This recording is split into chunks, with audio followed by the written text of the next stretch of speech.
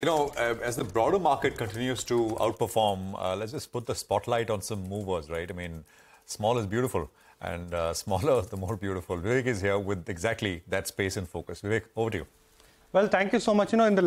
Especially in the last month, we've been highlighting how the broader end of the markets, mid-cap space, small-cap space, stocks from the Nifty 500, how they've outperformed, and they've outperformed quite significantly. In fact, in 2023, the outperformance has been quite stark. Just in terms of the index movement itself, the individual stocks have moved much higher. So mid-cap index up 24%, small-cap up 25%, Nifty 500 up 10%, which is just around 7% as far as the Nifty itself is concerned.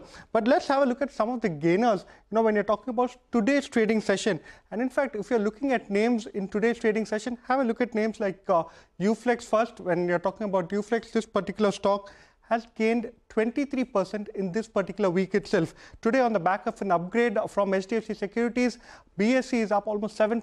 Pokerna, this particular stock, up almost 9.5% in the session. Other stock that we're tracking is Sun Pharma Advanced, stock up 16% in just the last couple of trading sessions. And when you're talking about Singer India, this particular stock up just 2% today, but in the last 5 trading sessions, the stock is up over 30%, in fact 32% higher in just the last 5 trading sessions.